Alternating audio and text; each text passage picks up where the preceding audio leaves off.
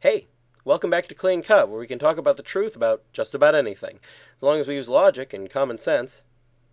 This season, we're talking about the four last things: death, judgment, heaven, and hell. Last time we discussed what happens to the virtues in heaven, and this time, what about the fruits of the Spirit? How do those fare in heaven? We discussed charity with the virtues in the last episode, so I'll just take a moment to look at each of the others. Joy. In heaven, more than in any other state, joy is perfectly fulfilled. Since all good things are present in heaven, so is joy. Peace. Being in conformity with the will of God. In other words, righteousness. This is also perfect in heaven, since it's an aspect of our own persons, which we need to be purified before we can go there. Patience. Although we usually think of patience as the willingness to wait for something that you don't already have, it really has more to do with being willing to bear difficulties in general. Now, some kinds of difficulties are actually good. Difficulty by itself isn't bad in the same way that failure is, so there are good reasons to think they'll exist, in some sense, in heaven. However, even if they didn't, it's entirely possible for a person to be willing to bear difficulties, even if there aren't any difficulties to bear. So patience can be perfect in heaven. Kindness means friendly, generous, warm-hearted, and understanding. In heaven, there won't be any reason to be unkind, because everyone there will also have the virtue of kindness, and won't take advantage of you for displaying it. So in heaven, kindness can be perfect.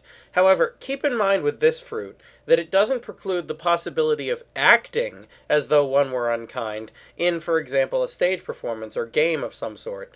It would just create a sort of safe haven in which such games could be had. Goodness. In heaven, all goodness is perfectly present. Generosity.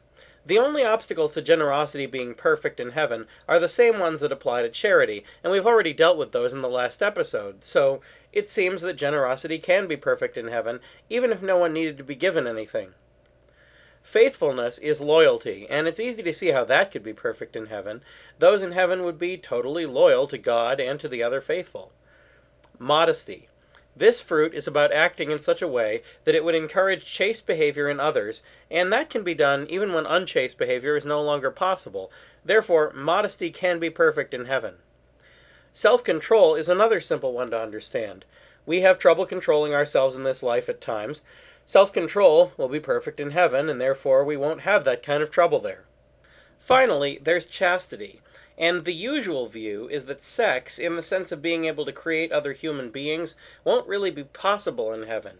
Jesus said something similar, that those in heaven neither marry or are given in marriage, which would seem to make chastity impossible in heaven. However, I've also read about how God treats the church as his bride, and it occurred to me that those in heaven have a marital-like relationship with God, in which he supplies incredible joy and delight to them. In fact, it's possible that that may be the very fulfillment of what we call relationships. If that's true, chastity could still exist in heaven in some sense. It would just be about commitment to our relationship with God, which would be something that could be perfected. So the fruits of the Spirit all exist and are all perfected by the presence of God in heaven. Next time, what are sacrifices like in the afterlife? That's all for now, so keep asking questions, and thanks for watching.